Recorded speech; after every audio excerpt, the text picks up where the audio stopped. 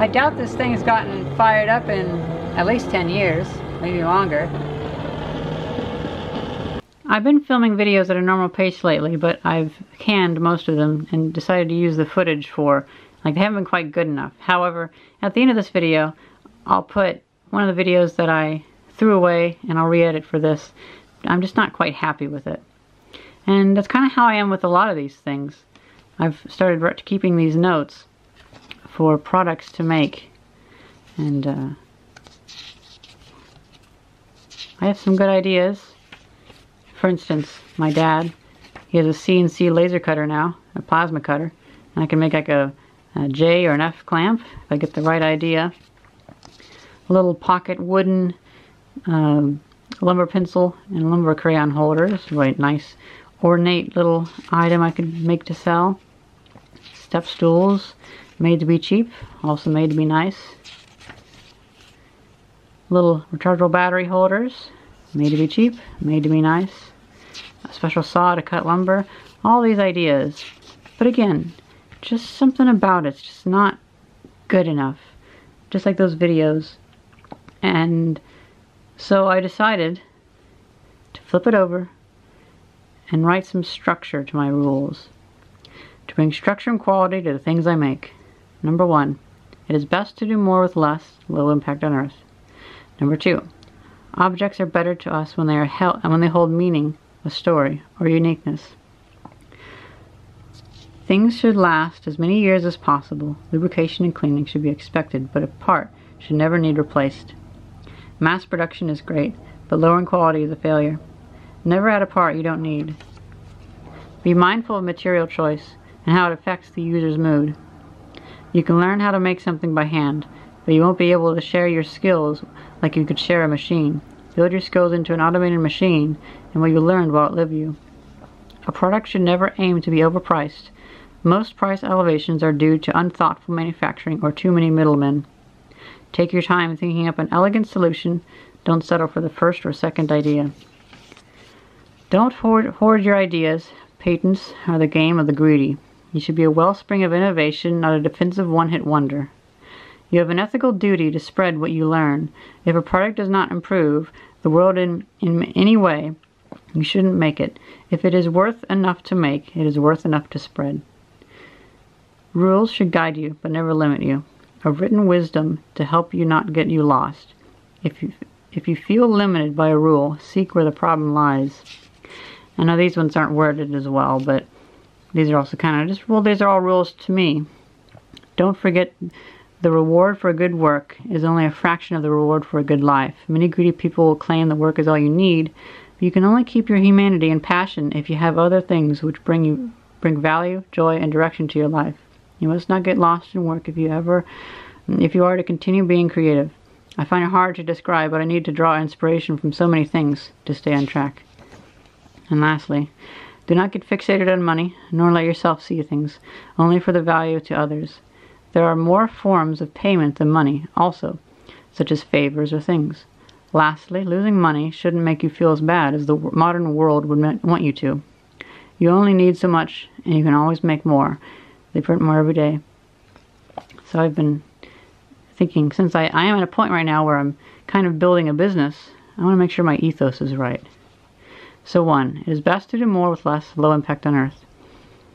In general, it's just a good idea, because whenever I'm thinking about something, I want to make sure that I'm using, well, especially if I'm using material that's maybe discarded by some company or left over from some other process.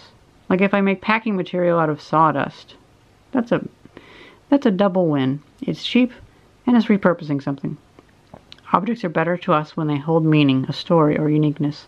That's what a lot of things lack. Things you can buy off the shelf these days, they lack a story. Whereas if something's homemade or handmade, or at least has like a neat brand to it or something, it has a story and a uniqueness.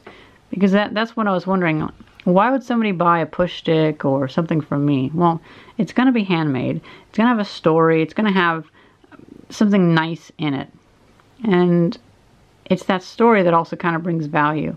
Because then Whatever I make doesn't have to just be whatever I make. It can be that plus the story that I kind of write into it. Things should last as many years as possible. Lubrication and cleaning should be expected, but a part should never need replaced. I don't like the idea that things should always have to have things replaced on them. Sure, I understand capacitors and such go bad, but you should try to use capacitors that last longer. You should try to use bearings that can be lubricated and won't fail so badly. I'm not a fan of the way to fix a car is just to throw away a part and replace it. That's kind of like a failure. The better way to fix it is if you could put it on a lathe and fix it, and actually then put that part back in your vehicle. Mass production is great, but lowering quality is a failure.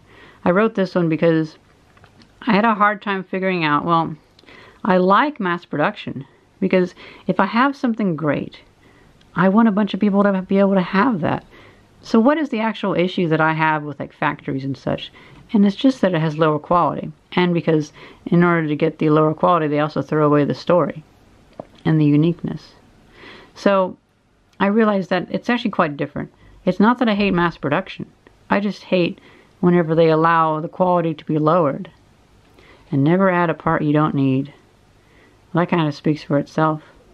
That's something that should be done in every industry, because parts you don't need, they cost everybody. They weigh us down, and it's how we get things that are an unelegant design. And I might make a different video about this someday. Be mindful of material choice and how it affects the user's mood. This is something kind of important. Like, look at that wooden floor down there. It has a certain mood that it invokes in me. It's a nice, beautiful floor from 1919, put in this house in 1920, and it gives a certain atmosphere. And anytime you make something, you have to be mindful of what that atmosphere it gives off. Like whenever I look at an old hand plane, like a woodworker's hand plane, a lot of those have really nice wooden handles, and that looks like a place where my hand would gladly go instead of like a metal or a rubber handle. That wood is just very inviting for some reason. And I think material choice is a very important thing. That's why you always have, like, on luxury cars, you have wood on the steering wheel or on the gear shifter or whatever, because materials are very important. And if I'm going to make anything, I have to make sure that I don't forget that.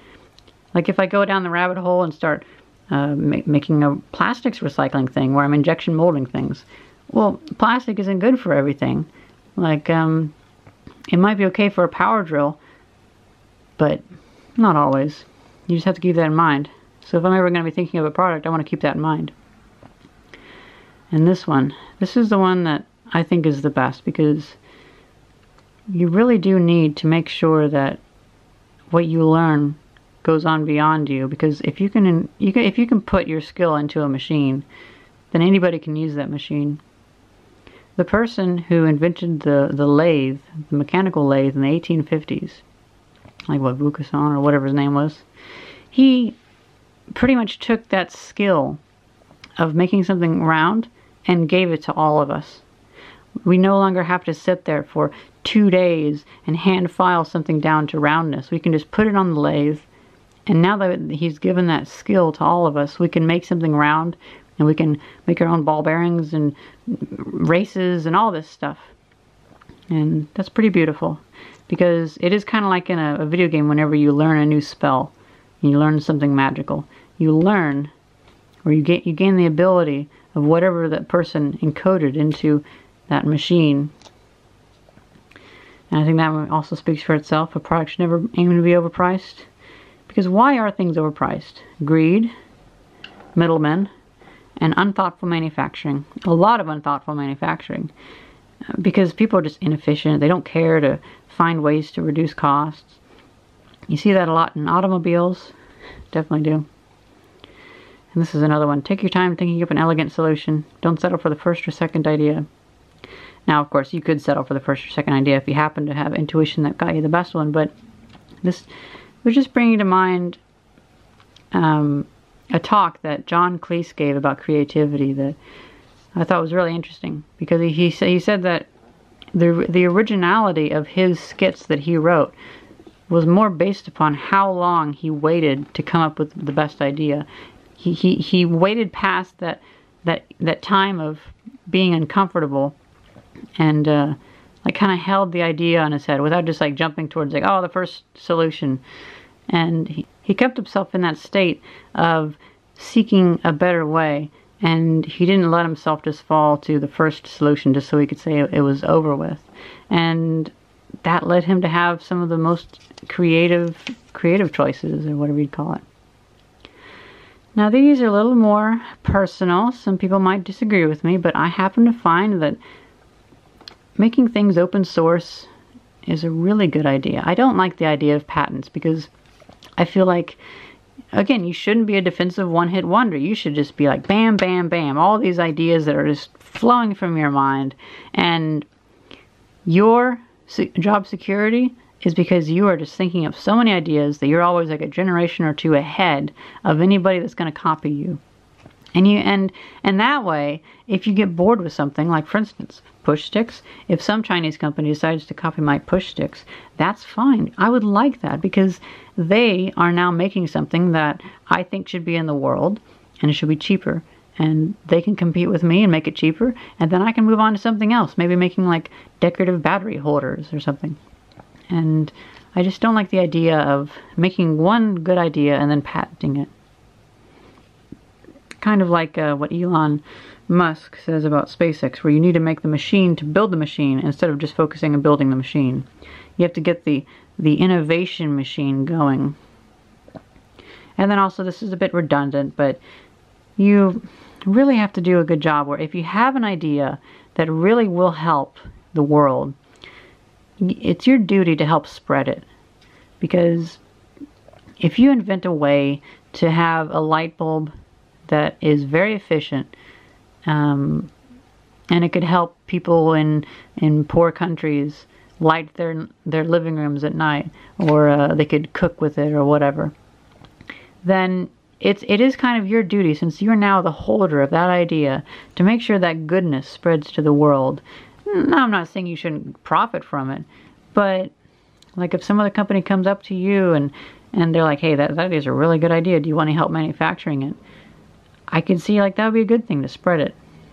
So that's just one thought I have, because it's more important that the good idea spreads than you like trying to keep some ownership over it. And this last one is a bit of a, well, it's a bit of an introspection about rules. I kind of call these structures instead, because they're not quite rules, but if I ever feel like one of these rules is confining me, it only takes me a few minutes, and I introspect, and I realize it's actually an issue with something else. Like there's some greed, or like well, what if I wanted to have company secrets? And well, you know, why would I have that? I could just tell them, because I shouldn't worry. I shouldn't be so paranoid. So if there's any like secret processes that I develop or whatever, you know, I shouldn't even have those, because those would be kind of based on greed. And now this is also a bit of a personal note, not really well worded, so I'll brush over it, but I think a lot of people, they focus too much on the reward for work whenever you need other things. And if you just work on work, you're not going to be creative, because you need to be inspired by life to have the right like artistic output with your engineering, because engineering is an art. It's not a science, it's an art. I mean, it is kind of a science, but it's like practiced art. It's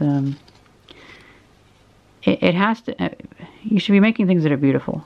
And in order to do that, you need to experience other things in life. You need to use the things that you're making, and you need to make sure they're right.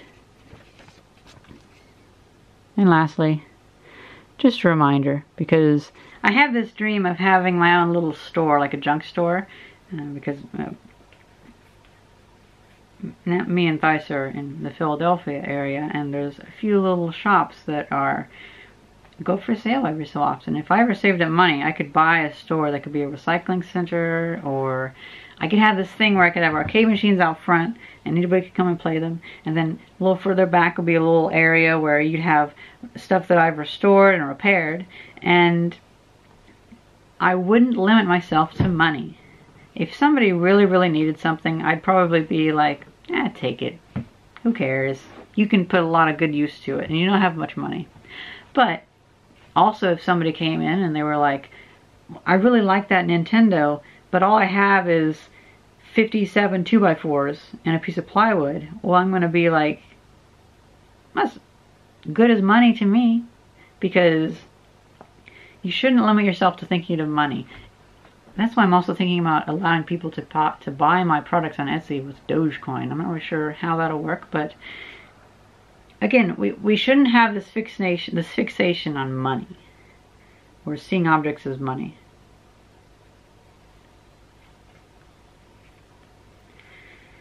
I don't know. Just some thoughts I thought I'd tell you guys. I've been making videos, but I've been making it on all my other channels here and there. Like, I painted my VR headset, and that'll be a video that'll be coming up pretty soon. But I'll go ahead and edit a video that I had thrown away, and I put on my archive drive.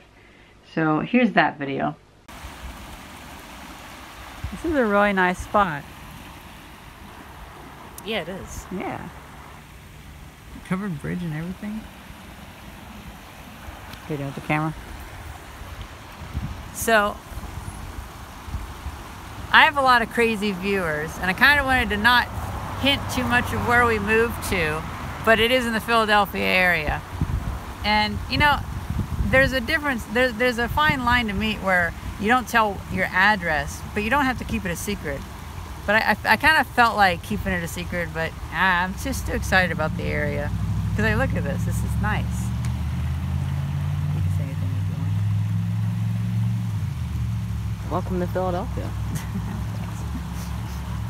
So, one thing that I've noticed is there really aren't, the stores suck here, kind of.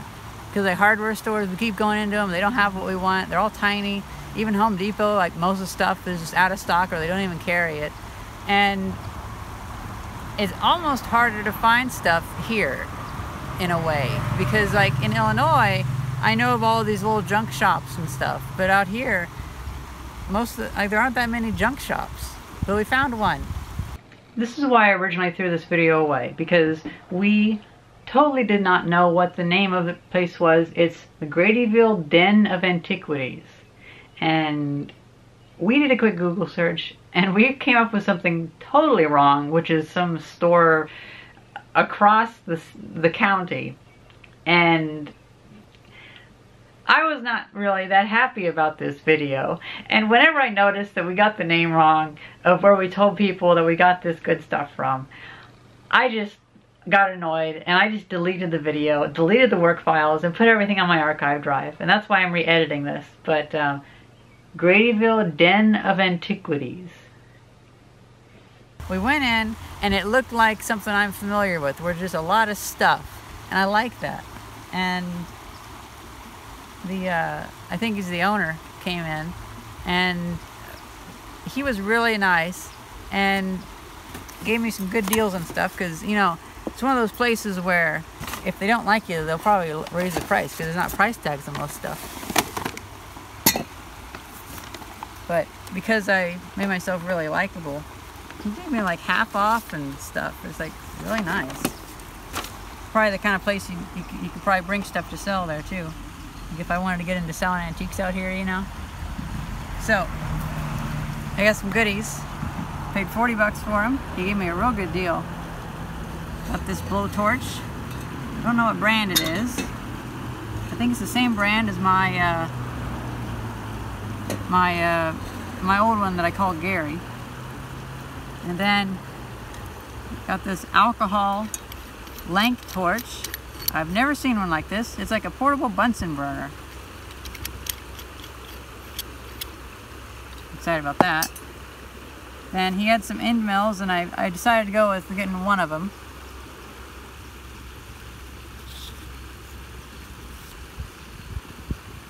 Casio TV 400 with dead batteries in it.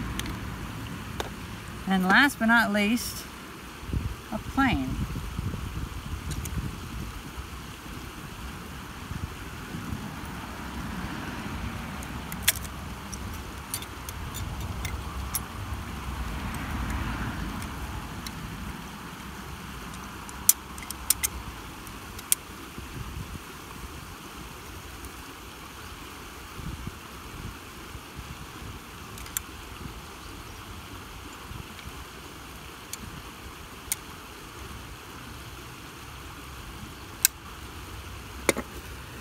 do you think about that? So, one thing caught me off guard was that, so the prices are a lot lower than a lot of the thrift shops I've been to in the area. Like one thrift shop I went to, they had a calculator for like 10 bucks. It was garbage. But here, they offered like $3 for end mills and stuff. And I was even hemming and hawing about getting this, and then he was like, just take it, you can pay me later. And I'm like, oh well, gosh, I'll just buy it now. But he had 15 written on it, and then he was like, nah, $7. It's like, okay, well, that's definitely the kind of place you want to go to, because you can actually make a friend with the owner. I mean, don't expect to get that kind of deal, but it made a good impression on me. A real good impression. Hey, you want to go check out the... I do. Yeah, I kind of... So, we have a secret channel running where we've been filming videos about the architecture and stuff. And maybe someday we'll let you guys know. But we want to do that whenever we have a good series and a good like formula. Because we want that to evolve on its own. Because it has like 2 subscribers. It has 8. 8? Yeah. Oh, okay. So that might be like in a few years we'll talk about that, or a few months. Yeah, who knows? Yeah. Yeah, so I'm thinking the format for this video can be, well, we start in the park, we'll look around a little bit, and then we'll go back home and we'll mess with these things. Yeah. Put some fuel in them. There you go. Yeah. I really like this step down here. Like, it's actually quite a bit. You don't notice in a video how 3D and rolling these hills are. It's really quite cute.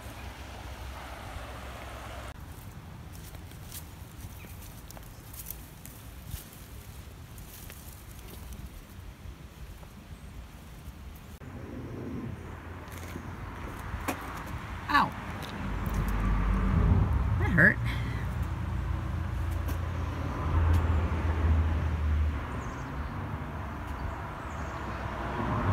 Really cool.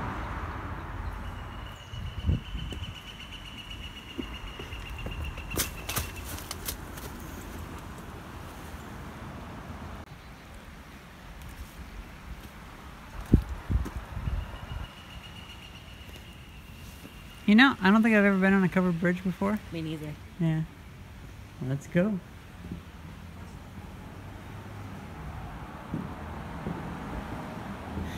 Really like that.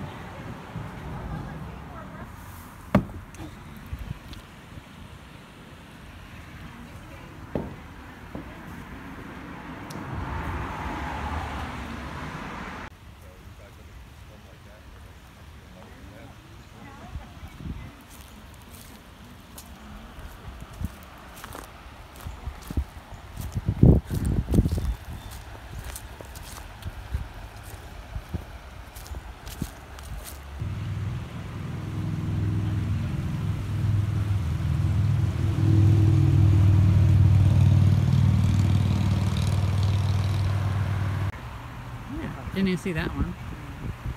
Let's go home and torch something, preferably not my eyebrows. Yeah.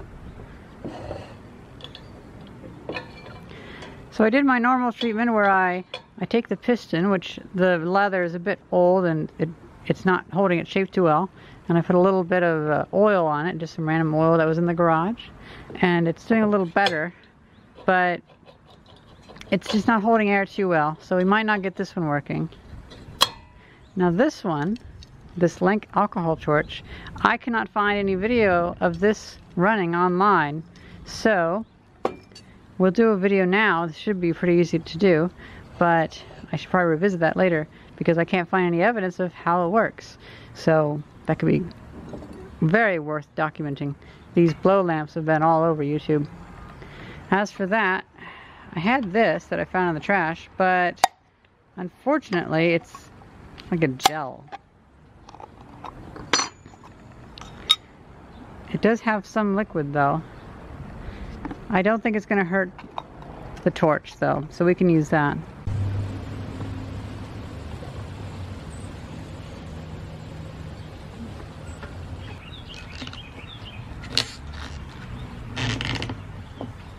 see if that works or if it spews.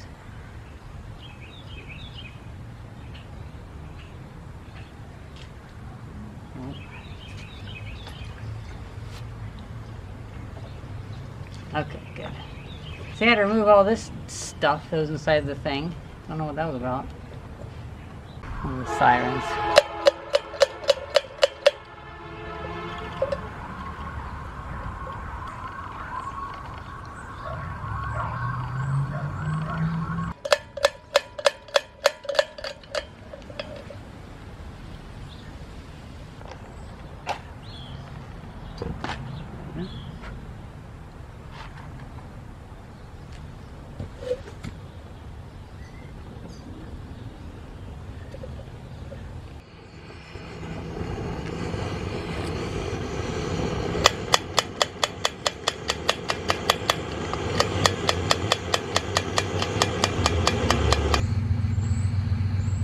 This flame's going to be really messy while this is burning off the rest in that trough. So let that burn down. I think we got a good deal with this. Yeah. And there's still a few more of these there, if anybody wants to go get them. There's at least 2. Yep.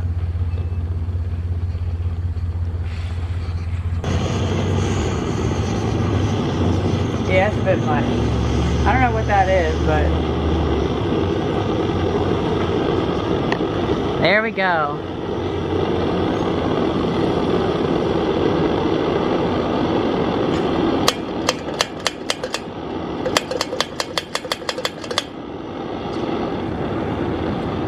So that's a much nicer flame there. That's more like it.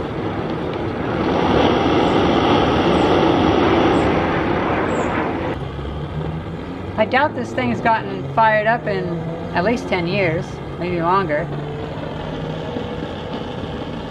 So I haven't had one that's had such a short, fat burn chamber, because it seems like the chamber kind of starts like right here, and it seems like the ones that I have that are a little bit older, maybe they're longer and narrower, and those seem like they handle wind a little bit better, but still it's really good. Today's a really windy day though. Put it back on this.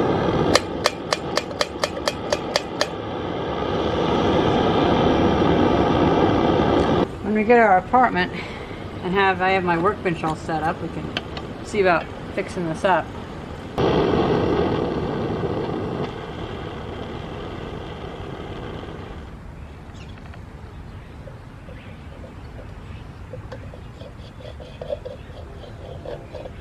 And I released all the pressure, so now the system's not pressurized.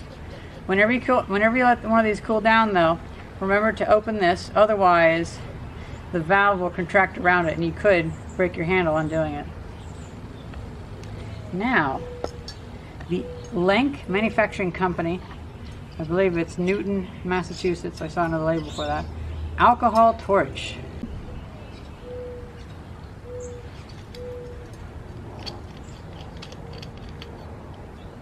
Okay, so we have a cap.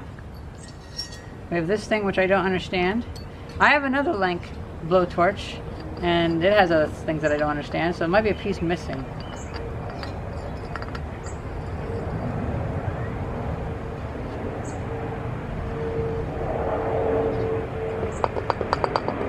So we have this stuff, which is basically like,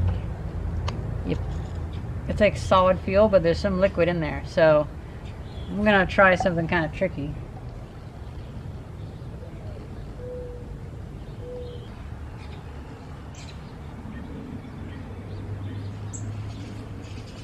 Screw it, I guess that works.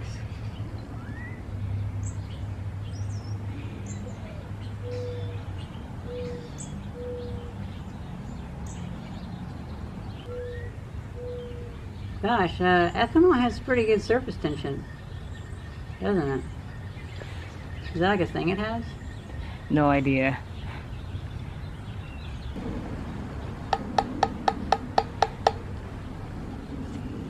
That actually worked out pretty well. We're up to about here now. More than enough for my tastes. I don't want a whole bunch of fuel in my hands, literally.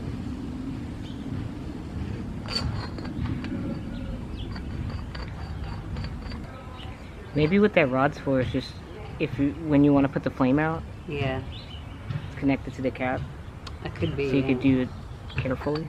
So I'm going to, actually, you know what? No. I don't have any neatsfoot oil on me, but I found that putting a bit of oil, like whether it be engine oil or what, can actually help seal stuff. So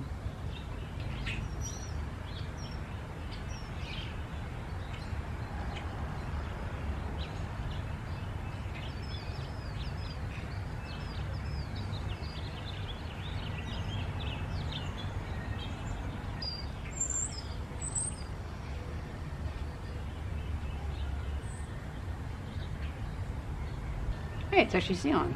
You recording? Mm-hmm. Okay. It's actually sealing. Well, that worked. I don't want to do it too much. Like, I wouldn't set it sideways, but can I get some ethanol to come out, I wonder?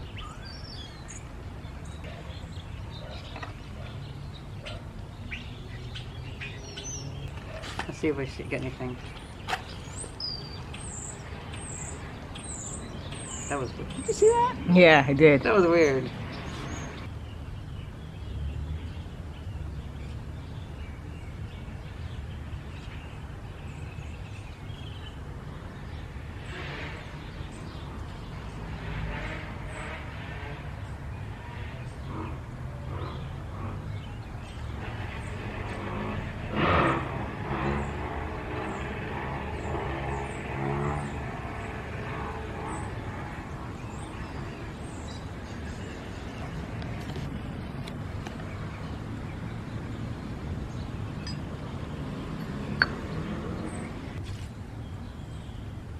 I feel like it's just charring itself, though.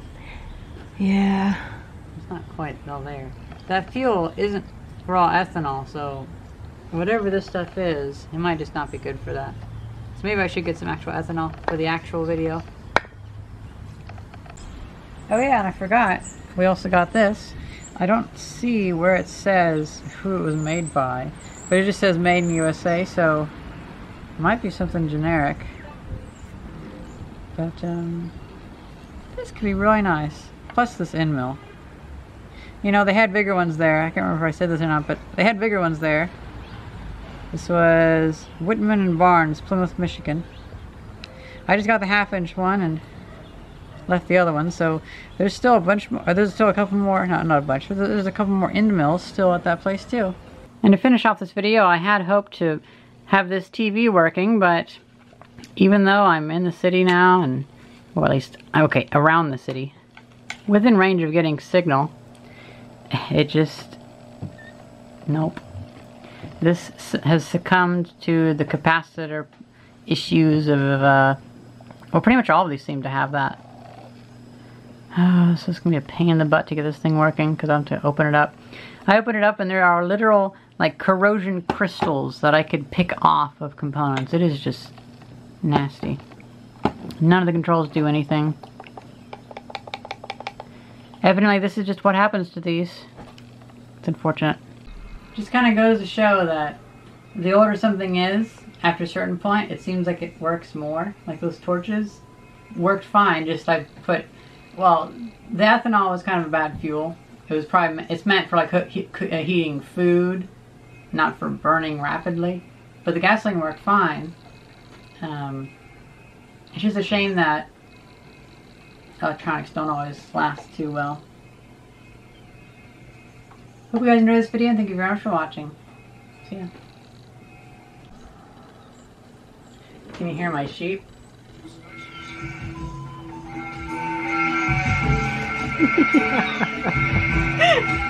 Why are there so many sheep?